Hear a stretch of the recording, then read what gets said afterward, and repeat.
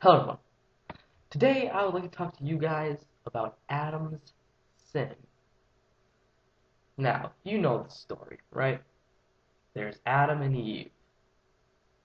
They were created by God. He made them perfect creations, and in fact, he apparently made all of his creations perfect. Now remember, Adam sinned. He ate from the tree, so did Eve. She sinned too.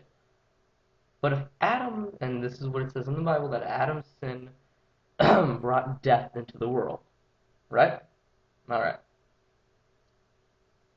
Adam's sin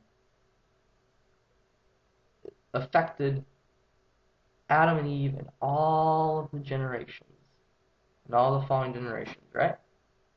All their kids, their kids, their kids, their kids. It keeps on going. But let me ask you this. If it was Adam's sin that brought death into the world,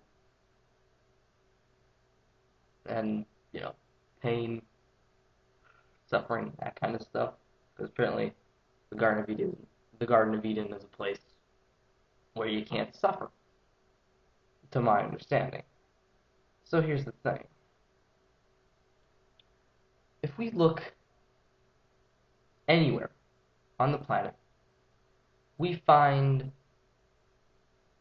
mice and dogs and cats and foxes. Why did they die? Because, of course, God punished our species, that he punished human beings. He didn't, you know, the other species didn't do anything. They didn't sin.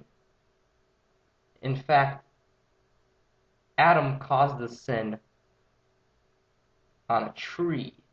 He violated a tree, let's say. Trees still die. All those animals still die. Why? Why do all of the animals die if God was punishing human beings? Here's another thing. Maybe he meant the cell can die. Well, if the cell can die, then that would make sense for human beings to die, but what about trees? They're made of cells too, except they're made of plant cells, not animal cells, because, see, we're made of animal cells because we're animals. Outside, there's this big tree. You guys can't see it because it's really, really bright. That's pretty bright, too.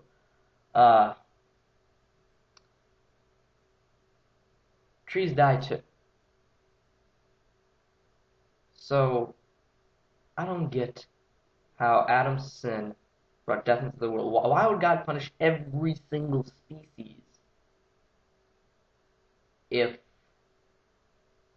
Adam's species was the one that did this?